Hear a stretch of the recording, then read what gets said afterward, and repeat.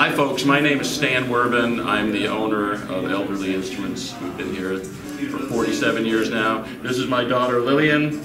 She's been here, well, for her whole life, pretty much. Officially 5 years. Right.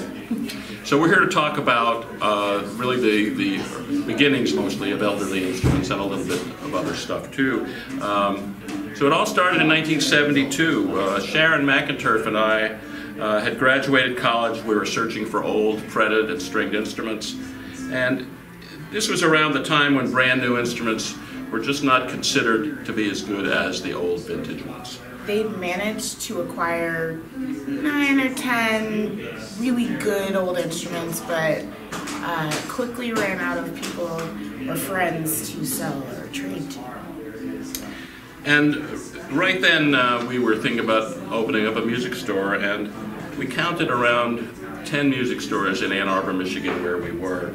And in early '72, we met the owner of Curious Bookshop in East Lansing, Michigan. His name is Ray Walsh. It's still there. It's a fine shop. And he clued us into a small and available space in East Lansing where we could open up a music store. And they moved within a few months. So we spent the 4th of July hanging up posters all around East Lansing, informing the public of our grand opening just the next day. So on July 5th, 1972, we opened, and we sold a thumb pick. The next day, we sold a capo. From then on, we got busier and we never looked back.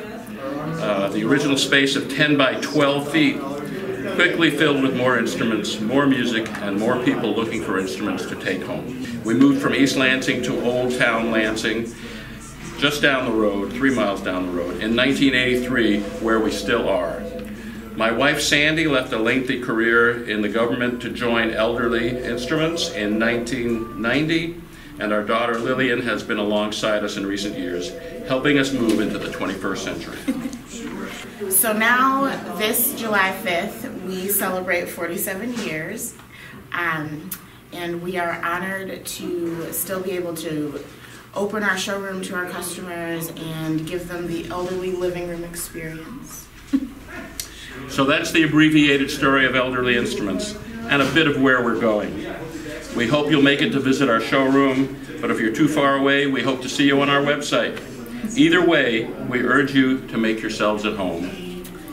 Thank you for 47 years, and here's to 47 more.